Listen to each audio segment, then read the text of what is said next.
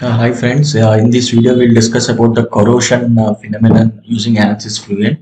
So on the screen you can see so I'm trying to model galvanic corrosion in which so this is a zinc nut and there's a copper bolt onto which again there is a zinc nut top that is present. So this is the nut and this part is the bolt, and which is surrounded by the water, and I'm taking axisymmetric condition. Maybe we can also have a 3D simulation if you want, but I'm considering axisymmetric condition. Here there is a anode presence in which zinc tries to lose its electrons, and instead of copper taking it, there is a water present. The water near to that copper will try to take those electrons, and this will be the cathodic reaction that will happen at the surface of copper. So this part will be prone to the cathodic reaction, and this entire part and these surfaces prone to the anodic reactions. So now as the time progresses, this thickness will try to reduce. At the same time, this side of the nut will also try to reduce due to the corrosion, and this side of the nut will be reduced in the negative y direction, and this side in the negative x, and this side in the positive x. So now if you can define, so this is the positive x decrement, and this surface is also positive x, and this is negative x, and these two are negative y. So in this tutorial I am also trying to model the grid motion, I mean the deformation or the movement of these surfaces due to corrosion, right? So I'll just open the space claim window. I have removed this this part of the nut and bolt because we are trying to only model the anode and cathode reactions. According to that, I'll try to move these lines or move these nodes in order to replicate the simulation. Right, so I'll just show you the surfaces. So these two are the anode wall y, where it tries to move in the y direction. This is anode wall positive x, these two, this one and this one, because it tries to move in positive x direction when the corrosion happens. And this is anode wall negative x, which tries to move in negative x direction. And this is cathode wall y and cathode wall positive x, but we need not bother because we are not trying to deform the cathode here, because it is the water that takes electrons, not the cathode. Okay, so now I'll just try to go to the setup. Maybe I'll just for your convenience I'll try to solve it from start. I'll try to reset it, and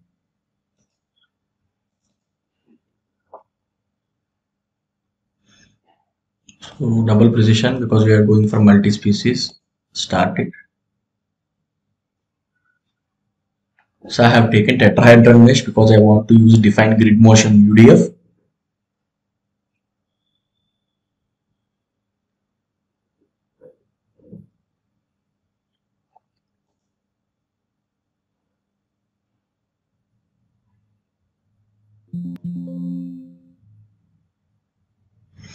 So now it is a transient simulation. Activate transient, and you just go to models on the species transport, volumetric, and I am trying to model electrochemical. Apply. Okay, then you can just go to this viscous, you just activate laminar. Okay, and then you can go to materials tab, and I'll try to create the materials for this. First I'll try to create water liquid. Go to fluid database, go to fluid, scroll down, water, and then you want to have hydroxyl group also and hydrogen. Go to H. So yeah, you create to H here. You can select hydrogen as well as hydroxyl.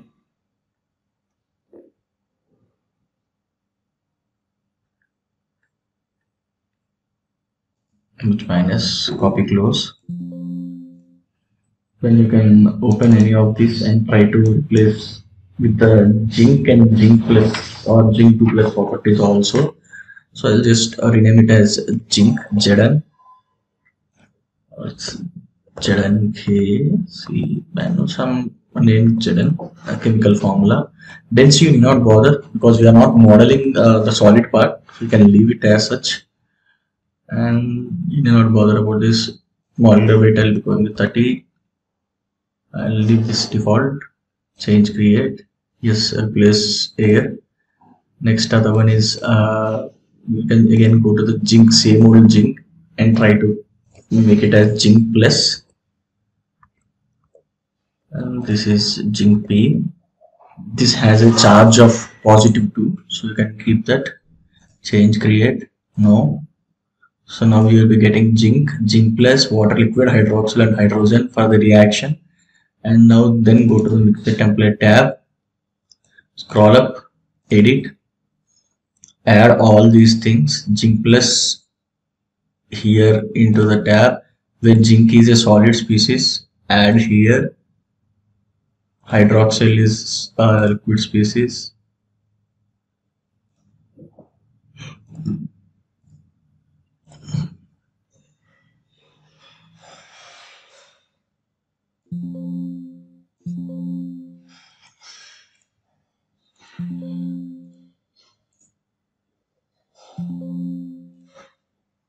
Go to find it action. The volumetric select water liquid, the stoichiometric coefficient 2. Will turn into H2 plus OH minus stoichiometric quotient 1. And this is an electrochemical reaction.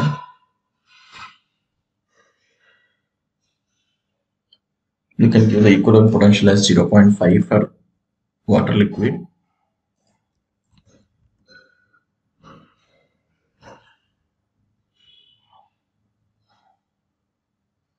And we have two reactions. The other reaction is which has zinc turning into zinc plus.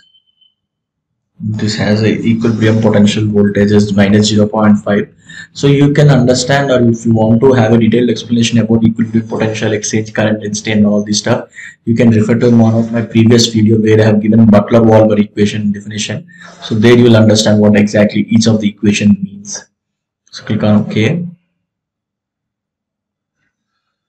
Now go to reaction mechanisms. So here we need to have two mechanisms. So number of mechanisms 2. And select this. This is the first mechanism. Keep electrochemical. Okay. Oh, similarly, you go to the second point. 2 is 1. Right. Next, this is second part. Make it is 2. This 1. Okay.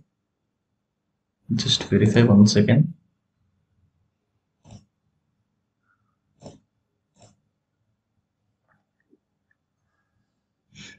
These two mechanisms, 1, this is ID2, this is 1, it's ID1, then this yes. So we are getting the actual.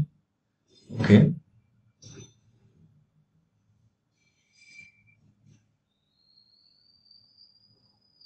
So it is saying there is some mass imbalance.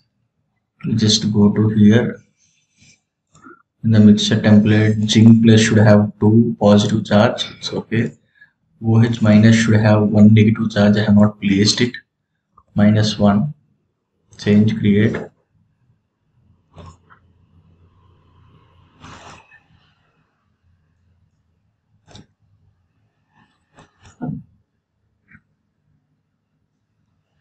Here it is 2. That's the reason why it's not showing yet error. There is no balance. So 2 is 2. Now it has been balanced. Click on OK. Change create. Make the electrical conductivity as 2.5.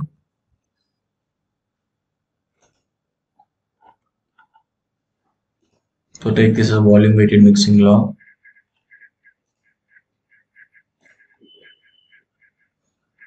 Now we can go to the boundary conditions. Anode wall width. So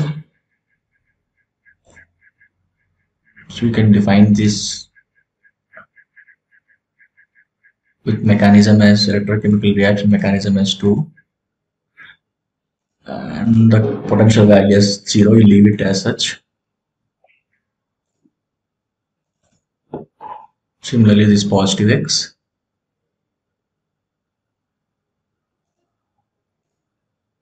This is also mechanism 2.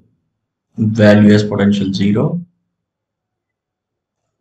Similarly, this negative x.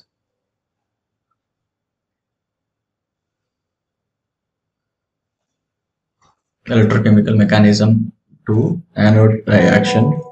Specified value as 0.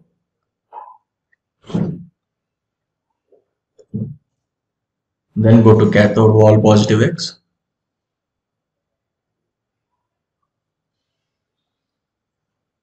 Go to potential electrochemical reaction 1. Specified value as 0.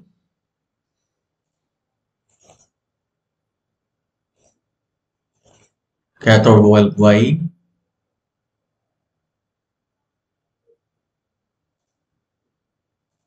Mechanism 1. You can take it a value as 0. Apply, close. So now all the reactions are completed. Zero flux means remaining walls, so there is no flux for those things. So that's the reason why there is no specified flux. There is no electrochemical reaction happening on those walls. Okay, now we'll try to check this grid motion UDF. So this is the defined grid motion. So actually you can see defined grid motion UDF in which, so there will be reaction happening. Due to the reaction happening, so there is a flow of electrons. So the flow of electrons makes a flow of current. So that current density we require. So here if you can check, this is the electrical conductivity into the magnitude of potential gradient, right? So this gives the electric current. That electric current density J, if it is multiplied with molecular weight divided by Faraday's constant and density, so that gives our, if you can see, that gives our corrosion rate. So corrosion rate is nothing but current density into molecular weight divided by your Z, the charge, Faraday constant, and the density of the metal. The density of the metal what we are taking here is 713,000, because this is in mm cube. So that's the reason why we are converting this into the particular this value. We want the corrosion rate in mm. So that's the reason why we have bothered here in 713,000. So we just change the units, go to the length and turn that into mm. So this gives the point in mm for us, right? And this motion is for corrosion Z anode y. So anode y will have a no direction in the negative y. So I have taken this minus sign, right? So if the anode is in the positive y, then negative x, then you can directly subtract with x, right? And if you have a positive x, that is the other point where we need to modify the direction according to the positive value, where the node will be moving in the positive direction. So we'll have a three things. One is negative y, other is positive x, another one is positive y. So this defines the grid motion, where the grid motion is dependent on the current density. That current density we are getting using this conductivity into the potential gradient, which gives our current density. Hope you understood this UDF. Now we'll try to compile this UDF. Add. So go to corrosion. Sorry.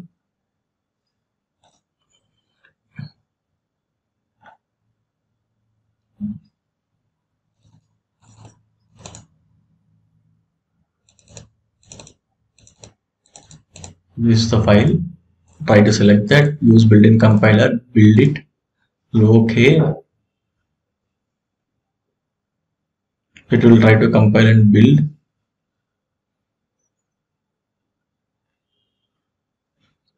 So you can load this. It's a warning. We do not bother about the warning. Go to dynamic mesh. So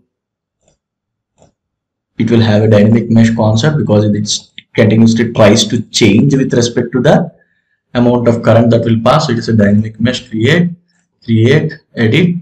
So go to deforming region. In the deforming region, select FF1 surface and click on create. Now go to user defined, which is our motion of the walls. So it is anode Y. Select anode wall Y, and the cell height adjacent is 1 mm. So create. Next is anode wall positive X, create. Next is anode wall negative X, create. So we are creating these three walls or three regions because we have a three types of deformations or three types of wall corrosions, because in three directions it will try to corrode and the object will tries to deform. Now close it and then go to initialization. Try to initialize with the completely water liquid. Initialize. Then go to graphics, go to counters and try to keep the potential with exchange current magnitude. Select everything, compute display. Right now I will not say anything. We have not initialized anything. So we have not ran simulation. Go to solution animations, click this and try to load for every 5 time steps. Click OK. Then click on run calculation. And you will select 6000 time steps, maybe 6000. Okay, run calculate. So now you can see I've ran through the iterations. So there is a mesh deformation here because you can see more red part because this is the part where anode and cathode are meeting. So there is a huge amount of reaction or a current density that has been exchanging here. So due to that exchange current density, you can see there's a huge deformation here. So maybe I'll just show the playback video also, what we have saved. You can see all the nodes are coming down.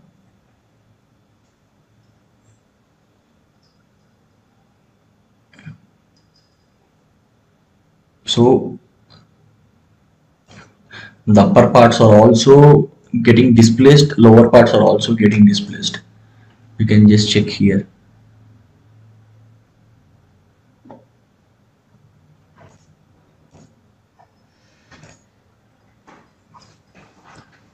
I'll just repeat it.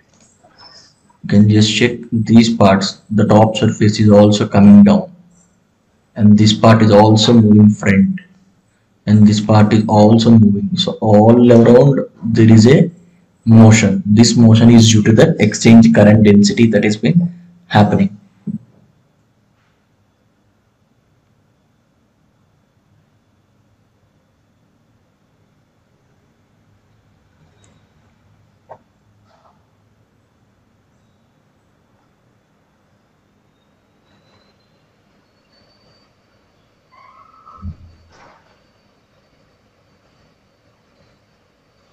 Right, so hope you guys got some knowledge or got some view on how to perform the corrosion process inside Ansys Fluent, and I'll try to keep this case and dat file onto the drive, and I'll share the link with you.